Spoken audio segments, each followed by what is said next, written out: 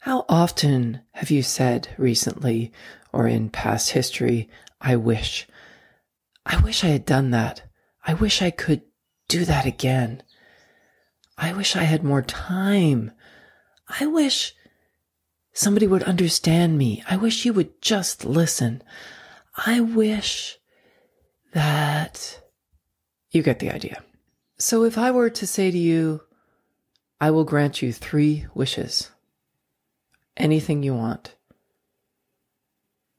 what would you ask for? What would you wish for? It's in that spirit that I share today with you this story called The Ludicrous Wishes by Charles Perrault.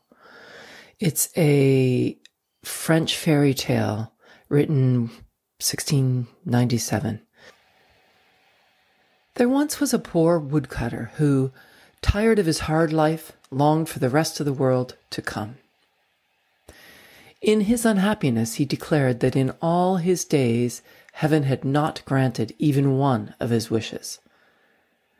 One day in the woods, as the woodcutter was complaining of his unhappy lot, Jupiter appeared before him, his thunderbolts in his hands. It would be difficult to picture the terror of the poor man. I desire nothing, he said, casting himself on the ground. I will give up my wishes if you, in turn, will give up your thunder. That's a fair exchange. Have no fear, said Jupiter. I have heard your complaints, and I have come to show you how unfairly you judge me. Now listen. I am king of all the world, and I promise to grant your first 3 wishes, no matter what they may be. See that they make you happy and content, and since your happiness depends on them, think carefully before you make them. So with these words, Jupiter returned to his heavens, and the happy woodcutter, taking up his bundle of sticks, hurried to his home. Never had his burden seemed so light. This is an important matter, he said to himself. I certainly must have my wife's advice. Hey, Fanchon, he shouted as he entered his cottage. Let us up a good fire. We are rich for the rest of our lives. All we have to do is make 3 wishes. With this, he told his wife what had happened, whereupon she, in her imagination, began to form 1,000 plans. But, realizing that it was important to act prudently, she said to her husband, Please, my dear, let us not spoil anything by our impatience. We must think things over very carefully. Let us put off our first wish until tomorrow. Let us sleep on it. I think you are right, said he. But first, go draw some of that special wine. On her return, the woodcutter drank deeply and leaned back in his chair before the fire. To match such a fine blaze, he said, I wish we had a measure of sausage. It would go very well indeed. Scarcely had he spoken these words when his wife, to her great astonishment, saw a long link of sausage moving over to them like a snake from the chimney corner. She cried out in alarm, but realizing at once that this was the result of the wish which her foolish husband had made, she began to abuse and scold him angrily. When you might, she said, have a kingdom with gold, pearls, rubies, diamonds, fine clothes, and all you wish for is a sausage? Alas, her husband replied, I was wrong. I made a very bad choice. I admit my mistake. Next time I will do better. Yes, yes, said the wife.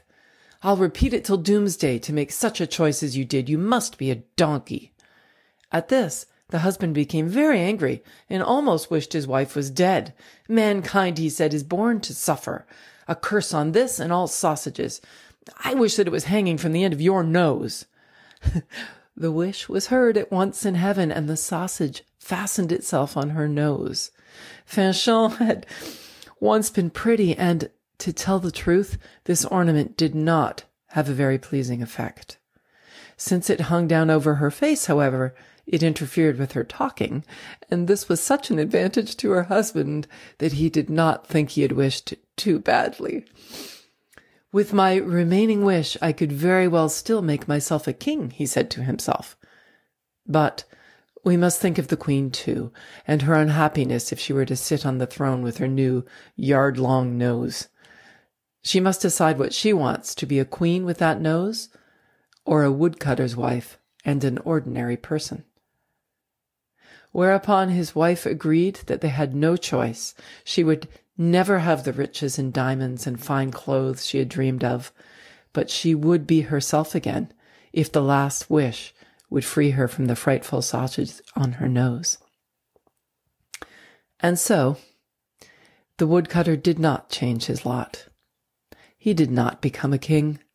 His purse was not filled with gold. He was only too glad to use his remaining wish in restoring his poor wife to her former state. So next time you use the word, I wish, without any thinking behind it, remember what's valuable to you and where true value really lies. I'm Lisa Hopkins. Thanks so much for listening. Stay safe and healthy, everyone, and remember to live in the moment.